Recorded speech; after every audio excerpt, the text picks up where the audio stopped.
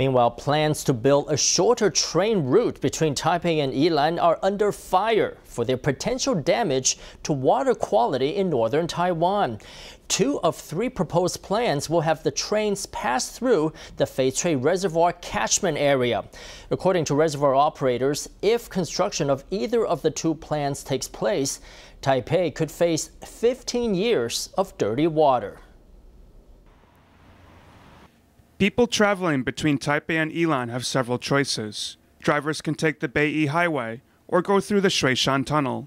Another is spending 65 minutes on a train. To reduce time spent using this latter option, the Ministry of Transportation wants to build a direct line between the 2 cities. It has drafted 3 plans.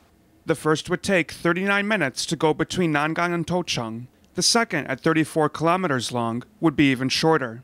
The third would take 47 minutes to travel from Nangang to Daxi via Shuanxi.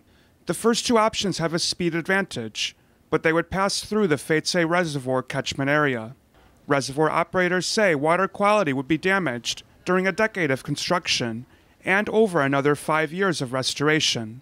KMT lawmaker Ji Guodong expressed concern. Are the economic benefits worth everyone drinking polluted water for 15 years? Asked Ji. Responsible agencies should conduct a careful analysis.